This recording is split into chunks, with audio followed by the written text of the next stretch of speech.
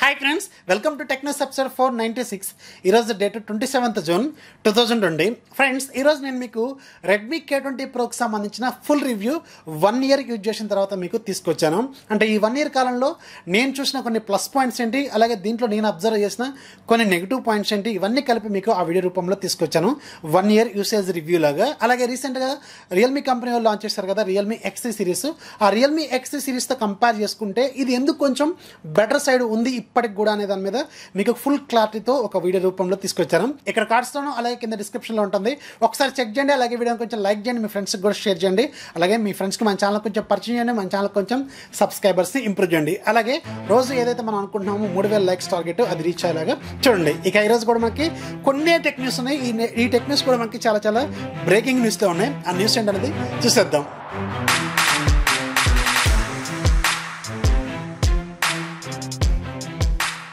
First మనకి Oppo నుంచి Oppo అతి త్వరలోనే ఇంకొక TWS బడ్స్ కూడా లాంచ్ చేయబోతుంది. దీనికి సంబంధించిన కొన్ని పేటెంట్స్ అలాగే దీనికి సంబంధించిన కొన్ని డిజైన్స్ అనేవి ఈరోజు మనకి ఆన్లైన్లో లీక్ అయిపోయినాయి. ఈ డిజైన్స్ ఒకసారి అబ్జర్వ్ చేస్తే ఇవి మనకి చాలా తక్కువ సైజులోనే తీసుకురాబోతున్నారు. అంటే మనకి ఏవైతే యాపిల్ ఎయిర్పోర్ట్ డిజైన్ ఉంటుంది కానీ ఇవి మాత్రం కొంచెం తక్కువ సైజులోనే తీసుకురాబోతున్నారు. ఏవైతే మనకి స్పీకర్ కోసం మనకి కొంచెం ట్యూబ్ లాగా ఉంటుంది కదా, దాని సైజ్ కూడా వీళ్ళు రెడ్యూస్ చేశారు. అలాగే మనకి ఏదైతే చెవులో ఇన్సర్ట్ ఏరియా ఉంటుందో అది కూడా వీళ్ళు కొంచెం చాలా చాలా వెరైటీ డిజైన్తో తీసుకురాబోతున్నారు. సో దీని పేరు ఏం పెడతారు, ఎప్పుడు తీసుకొస్తారనేది క్లారిటీ అయితే లేదు. అలాగే ఒప్పో త్వరలోనే మనకి వాచ్ని తీసుకురాబోతుంది కదా, స్మార్ట్ వాచ్. సో దీనికి సంబంధించి కొన్ని రియల్ లైఫ్ ఇమేజెస్ అనేవి ఈరోజు మనకి FCC సర్టిఫికేషన్లో బయటకు వచ్చినాయి. అంటే ఇది ఫిజికల్గా రియల్ లైఫ్లో ఎలా ఉంటుందనేది మనకి ఆ వాచ్లో క్లియర్గా డీటెయిల్స్ అనేవి కనిపిస్తాయి అనమాట. అలాగే దీనికి సంబంధించిన కర్వ్స్, ఎడ్జెస్ ఎలా ఉన్నాయి ఇవన్నీ కూడా ఈరోజు మనకి ఆన్లైన్లో FCC సర్టిఫికేషన్లో బయటకు వచ్చినాయి. ఇది అతి త్వరలోనే గ్లోబల్గా లాంచ్ చేసే అవకాశం అయితే ఉంటుందని తెలిసింది. నెక్స్ట్ మనకి యాపిల్ నుంచి యాపిల్ రీసెంట్గానే గ్లోబల్గా అలాగే మన ఇండియాలో కూడా iPhone SE 2020ని అఫీషియల్గా లాంచ్ చేస్తుంది కదా. ఈ iPhone SE 2020కి సంబంధించిన DXOMARK స్కోర్స్ అనేవి ఈరోజు మనకి బయటకు వచ్చినాయి. అంటే కెమెరా పెర్ఫార్మెన్స్ స్కోర్స్ అనమాట. పాపులర్ వీళ్ళు స్కోర్స్ ఇస్తూ ఉంటారు కదా, వరల్డ్గా ఏవైతే పాపులర్ ఫోన్స్ లాంచ్ అవుతాయో వాటికి సంబంధించిన వీళ్ళు టెస్టులు చేసి మనకి రిజల్ట్స్ లాగా ఇస్తూ ఉంటారు. ఇక ఇది మనకి ఓవరాల్గా బ్యాక్ కెమెరా డిపార్ట్మెంట్లో 101 చేసింది, అలాగే ఫ్రంట్ కెమెరా డిపార్ట్మెంట్లో 84 చేసింది. బ్యాక్ కెమెరా డిపార్ట్మెంట్లో మనకి ఫోటోలోనేమో 103 చేసింది, వీడియోలో 98 చేసింది. ఇది ఓవరాల్గా యావరేజ్ చేస్తే మనకి 101 అనమాట బ్యాక్ కెమెరా. అలాగే ఫ్రంట్ కెమెరా మనకి ఫోటో డిపార్ట్మెంట్లో 85, అలాగే వీడియో డిపార్ట్మెంట్లో 83 చేసింది. సో ఓవరాల్గా మనకి ఇది 84 స్కోర్తో ఉందన్నమాట ఫ్రంట్ కెమెరా డిపార్ట్మెంట్లో. సో ఇప్పుడు ఏవైతే మనకి ఫ్లాగ్షిప్స్ ఉన్నాయో అవి కూడా మనకి దగ్గర 100కి 105కి ఆ మధ్యలో ఉన్నాయి కదా. సో వాటితో ఈక్వల్గా ఇది పెర్ఫార్మెన్స్ అయితే చేస్తుందని వీళ్ళు చెప్తున్నారు. అఫ్కోర్స్ యాపిల్ ఫోన్స్ మనకు కొంచెం కెమెరా డిపార్ట్మెంట్ పెర్ఫార్మెన్స్ చాలా బెటర్గానే ఇస్తాయి, ఇది కూడా కొంచెం బెటర్గానే పెర్ఫార్మెన్స్ అయితే చేస్తుందని మనకి క్లియర్గా అర్థమవుతుంది. అలాగే ఐఫోన్ నుంచి త్వరలోనే మనకి రాబోతున్న iPhone 12 సిరీస్ ఉంటుంది కదా, ఈ iPhone 12 సిరీస్ గురించి మనకి రోజు ఏదో ఒక లీక్ అనేది బయటకు వస్తూనే ఉంది. స్టార్టింగ్లో మనకి 120Hz డిస్ప్లే రాబోతుందని, అలాగే ఇది మనకి ఈసారి తక్కువ బడ్జెట్లోనే జస్ట్ $550లోనే ఒక ఫోన్ 4G వర్షన్ వచ్చే అవకాశం ఉందని. ఇక ఈరోజు ఇంకొక ఇంట్రెస్టింగ్ న్యూస్ కూడా బయటకు వచ్చింది. ఇది కొంచెం డిఫరెంట్గా కొంచెం వింతగా కూడా ఉంది. iPhone 12 సిరీస్లో మనకి ఛార్జర్ని అలాగే ఏవైతే మనకి రెగ్యులర్గా ఇయర్ పాడ్స్ ప్రొవైడ్ చేస్తారు కదా, ఇయర్ ఫోన్స్, అవి రెండు కూడా వీళ్ళు ప్రొవైడ్ చేయరని ఈరోజు ఒక క్లెయిమ్ అయితే కనిపిస్తుంది. అలాగే ఒక న్యూస్ అనేది బయటికి కనిపిస్తుంది. అసలు ఫోన్కి వీళ్ళు ఛార్జర్ ఇవ్వకుండా అయితే ఏ కంపెనీ కూడా ఉండదు జనరల్గా అయితే, జనరల్ వ్యూలో. కానీ ఈరోజు ఒక లీక్ మాత్రం కొంచెం వీడ్గా అనిపించింది, నాకైతే కొంచెం డిఫరెంట్గా అనిపించింది. ఛార్జర్ కూడా సప్లై చేయరని ఇంకొక న్యూస్ అయితే కనిపిస్తూ ఉంది. మరి మనకి క్లారిటీ అయితే లేదు. మేబీ ఒక ఇయర్ ఫోన్స్ అయితే కట్ చేస్తారని ఎప్పటి నుంచో ఒక రూమర్ అయితే ఉంది, ఇయర్ ఫోన్స్ ఇక్కడ నుంచి ఇవ్వరని. కానీ ఈ ఛార్జర్ ఇవ్వకుండా ఫోన్ ఎలా అమ్ముతారనేది ఇక్కడ మనకి క్వశ్చన్ మార్క్ అనమాట. సో చూద్దాం మరి ఇది నిజం అవుతుందా లేదా అనేది అతి త్వరలోనే తెలుస్తుంది. అలాగే నెక్స్ట్ మనకి Xiaomi నుంచి Xiaomi సబ్ బ్రాండ్ రెడ్మీ అతి త్వరలోనే చైనాలో రెడ్మీ నోట్ సిరీస్ ఉంది కదా, రీసెంట్గా లాంచ్ చేసిన రెడ్మీ నోట్ 9 సిరీస్. ఈ రెడ్మీ నోట్ 9 సిరీస్లో ఒక 5G వర్షన్ లాంచ్ చేయబోతుంది. ఇది ప్రజెంట్గా చైనాకు మాత్రమే వీళ్ళు పరిమితం చేయబోతున్నట్టు తెలుస్తుంది. ఇందులో మనకి 120Hz రిఫ్రెష్ రేట్తో ఉన్న డిస్ప్లే ఉంటుంది, అలాగే Qualcomm Snapdragon 765G ప్రాసెసర్ వీళ్ళు యూజ్ అయిపోతున్నట్టు తెలుస్తుంది. ఇది ఓన్లీ చైనాకు మాత్రమే తీసుకొచ్చే అవకాశం అయితే ఉంటుంది, మన ఇండియాకి తీసుకొస్తారా లేదా క్లారిటీ అయితే లేదు. నెక్స్ట్ మనకి Qualcomm నుంచి Qualcomm ఫైనల్గా జూలైలో మనకి Qualcomm Snapdragon 865+ ప్రాసెసర్ని లాంచ్ చేసే అవకాశం అయితే ఉంటుందని ఈరోజు ఒక మేజర్ లీక్ బయటకు వచ్చింది. కొన్నాళ్ళు 865+ లేదని, కొన్నాళ్ళు కొన్నాళ్ళు 875 డైరెక్ట్గా రాబోతుందని రకరకాల రూమర్స్ అనేవి వస్తున్నాయి. ఇక ఈ రోజు వచ్చింది మాత్రం కొంచెం స్ట్రాంగ్ లీక్ 865 ప్లస్ ప్రాసెసర్ అనేది మనకి జూలైలో లాంచ్ చేసే అవకాశం అయితే ఉంటుందని తెలుస్తుంది. లాస్ట్ టైం కూడా మనకి 855 లాంచ్ చేసిన కొద్ది రోజులకే 855 ప్లస్ని లాంచ్ చేశారు. అదే తరహాలో ఇప్పుడు 865 మనకి డిసెంబర్లో లాంచ్ అయింది. అఫీషియల్గా మన చేతుల్లోకి ఫోన్స్ రావడానికి మాత్రం మనకి మార్చి వరకు టైం పట్టింది, మార్చి ఏప్రిల్ వరకు టైం పట్టింది. సో ఇప్పుడు మనకి 865 ప్లస్ వస్తే మనకి డిసెంబర్ ఆ టైంలో మన చేతికి ఫోన్స్ వచ్చే అవకాశం అయితే ఉంటుంది. ఆ ప్రాసెసర్తో రిలీజ్ అయిన ఫోన్స్ అనమాట. చూద్దాం మరి ఇది మనకి జూలైలో అఫీషియల్గా లాంచ్ చేసే అవకాశం అయితే ఉంటుందని తెలుస్తుంది. అలాగే నెక్స్ట్ కూడా మనకి క్వాల్కమ్ అతి త్వరలోనే క్వాల్కమ్ స్నాప్డ్రాగన్ 875 ప్రాసెసర్ మీద కూడా వర్క్ చేస్తుంది. ఇది అతి త్వరలోనే వీళ్ళు లాంచ్ చేసే అవకాశం అయితే ఉంటుందని తెలుస్తుంది.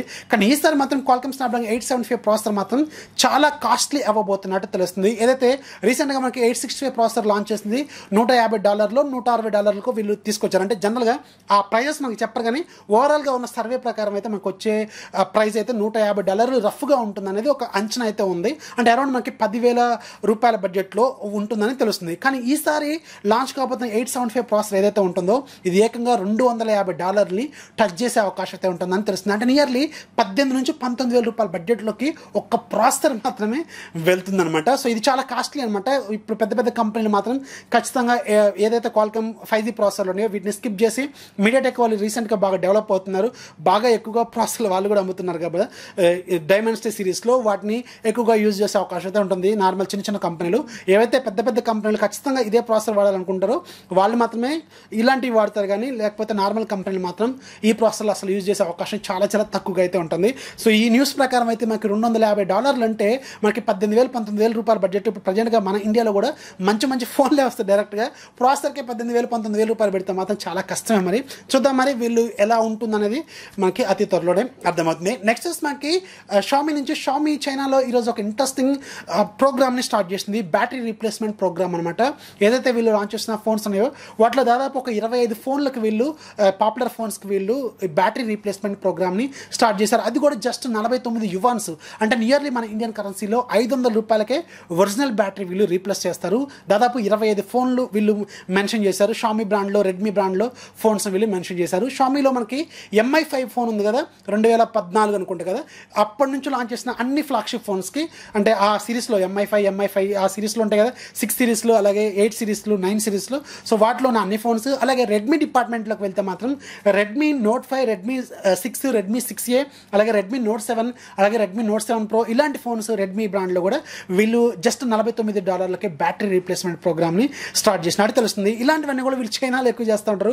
మన ఇండియాలో చేస్తే చాలామంది బ్యాటరీలు రీప్లేస్ చేసుకుంటారు, చాలామంది ప్రాబ్లమ్స్ ఫేస్ చేసేటోళ్ళు ఉంటారు కదా, వాళ్ళకి మాత్రం జస్ట్ $500 బడ్జెట్లో ఒరిజినల్ బ్యాటరీ అంటే చాలా చాలా రీజనబుల్.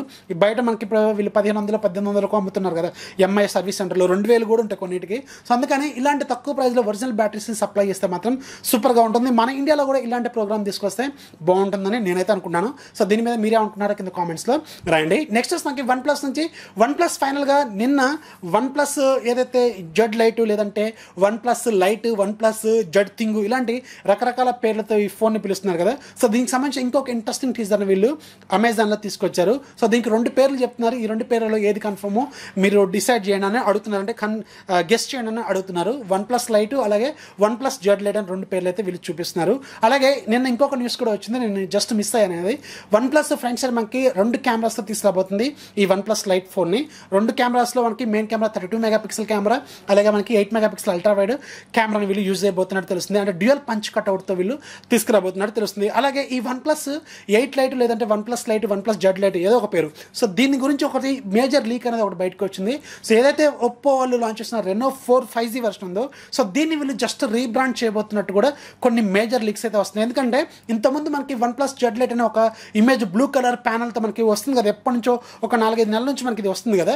సో దానికి ఒక ఎక్స్ట్రా ఒక కెమెరాని యాడ్ చేస్తే ఎగ్జాక్ట్ అలాగే ఉంటుంది రెనో సిరీస్లో ఉన్న ఫోన్. సో అందుకని దాని డిజైన్లోనే వీళ్ళు తీసుకురాబోతున్నారు. ఆ ఫోన్ని వీళ్ళు రీబ్రాండ్ చేసి OnePlus బ్రాండ్ కింద తీసుకురాబోతున్నట్టు కూడా కొన్ని రూమర్స్ అయితే ఉన్నాయి. అది ఎప్పటి నుంచి నిన్న మనకి 2 కెమెరాల సెటప్ రాబోతుందని లీక్స్ ఏదైతే బయటకు వచ్చాయో దాని ప్రకారం ఈ రెనో 4 ఫోన్ లాగే ఉంటుందని తెలుస్తుంది. చూద్దాం మరి, ఇంకెన్నో రోజులు లేదు. అది కాకుండా ఈరోజు ఇంకొక టీజర్ కూడా వీళ్ళు ఇన్స్టాగ్రామ్లోనూ అలాగే రకరకాల ప్లాట్ఫామ్స్లో షేర్ చేస్తారు. 3 అనే నెంబర్ చూపిస్తున్నారు. అంటే 3 డేస్లో మనకి ఈ OnePlus లైట్ గురించి ఒక ఫుల్ క్లారిటీ వచ్చే అవకాశం అయితే ఉంటుందని తెలుస్తుంది. చూద్దాం మరి, ఈ ఫోన్ రోజు ఏదో ఒక కొత్త రూమర్స్ బయటకైతే వస్తున్నాయి.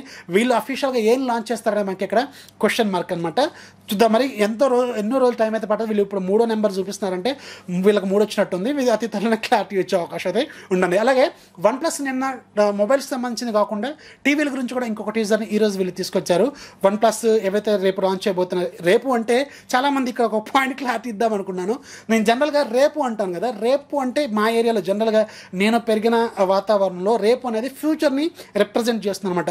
రేపొద్దున ఏమవుతుందో అంటాం కదా మనం, అదాన్ని రిప్రజెంట్ చేస్తుంది. దాని కూడా కింద కామెంట్స్లో నీకు రేపు అంటే ఫర్ ఎగ్జాంపుల్ 7వ తారీఖు చెప్పాను అనుకో, 7వ తారీఖు రేపేనా నీకు, ఇవాళ 2వ తారీఖు అని కింద కామెంట్స్లో రాస్తున్నారు. రేపు అంటే జనరల్గా వ్యూలో మా ఏరియాలో ఉన్న నేను పెరిగిన వాతావరణంలో రేపు అంటే ఫ్యూచర్ని రిప్రజెంట్ చేస్తుందని అర్థం అనమాట. So what ever it is, రేపు 2వ తారీఖున వీళ్ళు మళ్ళీ రేపు అంటే 2వ తారీఖు అంటే జూలై 2వ తారీఖున వీళ్ళు టీవీలు లాంచ్ చేస్తున్నారు కదా. ఈ టీవీలకు సంబంధించిన టీజర్ని ఇంకోటి తీసుకొచ్చారు. 3 టీవీలు వీళ్ళు లాంచ్ చేయబోతున్నారు. సో మొన్నటి దగ్గర 2 టీవీలు అనుకున్నా, ఇప్పుడు 3వ టీవీని కూడా వీళ్ళు యాడ్ చేశారు. సో దీనికి సంబంధించిన ప్రైస్ కొటేషన్స్ కూడా వీళ్ళు చూపిస్తున్నారు. 1X999, 2X999, అలాగే 4X999. అంటే ఒకటి 20,000 లోపు, ఒకటి 30,000 లోపు, ఒకటి 50,000 లోపు ఉండే అవకాశం అయితే ఉంటుందని తెలుస్తుంది. సో వాళ్ళు ఇచ్చిన ప్రైస్ ట్యాగ్స్ ప్రకారం అయితే ఒకటి హెచ్డి టీవీ, ఒకటి ఫుల్ హెచ్డి టీవీ, ఒకటి 4K టీవీ అయ్యే అవకాశం అయితే ఉంటుంది. హెచ్డి టీవీ మనకి 32 ఇంచెస్ జనరల్ ఇప్పుడున్న బడ్జెట్లో అదే ఎక్కువ మంది కొంటున్నారు కాబట్టి. రెండోది మనకి 43 ఇంచెస్ ఖచ్చితంగా ఫుల్ హెచ్డి టీవీ. ఇక హయ్యర్ వేరియంట్ 55 ఇంచెస్ మాత్రం మనకి 4K టీవీని వీళ్ళు తీసుకొచ్చే అవకాశం అయితే ఉంటుందని తెలుస్తుంది. కానీ ప్రైస్ మాత్రం కొంచెం ఆ బడ్జెట్లో తీసుకురాకపోతే కొంచెం డిసప్పాయింట్ కూడా అయ్యే అవకాశం ఉంటుంది. చూద్దాం మరి, ఎందుకంటే మనకి ఇప్పుడు 12-13,000 రూపాయల బడ్జెట్లో కూడా ఎంఐలోను వియూలోను మనకి హెచ్డి టీవీలు అవైలబుల్గా ఉన్నాయి. వీళ్ళు 19,999 పెడితే ఖచ్చితంగా అందరికీ గుండె ఒకేసారి డామ్ అంటుంది మన. అందుకని చూద్దాం మరి, రేపు 2వ తారీఖు అంటే జూలై 2వ తారీఖున ఒక క్లారిటీ వచ్చే అవకాశం అయితే ఉంటుంది. ఇక ఈరోజు యాప్ ఆఫ్ చేయడం మీకు ఒక మంచి యాప్ గురించి చెప్తాను. మీ వర్క్ని మీరు బ్యాలెన్స్ చేసుకోవడం, అలాగే మీ వర్క్ని దేనికి ఎక్కువ ప్రయారిటీ ఇస్తున్నారో రాసుకునే ఒక జాబ్ షీట్ లాంటిది అనమాట. దీని పేరు కాస్మస్ వర్క్ టైం ట్రాకర్, అలాగే టైం జాబ్ షీట్ అనమాట. అంటే మీరు డైలీ ఏ పనికి ఎంత టైం స్పెండ్ చేస్తున్నారు ఇవన్నీ కూడా మీరు ఒక డేటా లాగా రాసుకోవచ్చు. మీరు ఆఫీస్ అవర్స్ ఎలా ఉంటున్నాయి, అలాగే రెగ్యులర్ టీవీ కోసం ఎంత టైం ఇస్తున్నారు, ఫోన్ కోసం ఎంత టైం ఇస్తున్నారు, ఇలాంటివి రాసుకోవడానికి ఇది బాగా యూజ్ అవుతుంది. వెరీ వెరీ ఇంట్రెస్టింగ్ యాప్ ఇది. సో దీని పేరే కాస్మస్. దీని ప్రైస్ 200 రూపాయలు. ఇది ఈ రోజు నుంచి ఒక 4 రోజుల పాటు ఫ్రీగా సేల్ ఉంటుంది. లింక్ కింద డిస్క్రిప్షన్లో ఉంటుంది, ఒకసారి చెక్ చేయండి. సో అదే ఫ్రెండ్స్, ఇవాళ టెక్నిక్స్ న్యూస్ వస్తే ఖచ్చితంగా లైక్ చేయండి, అలాగే మీ ఫ్రెండ్స్కి షేర్ చేయండి.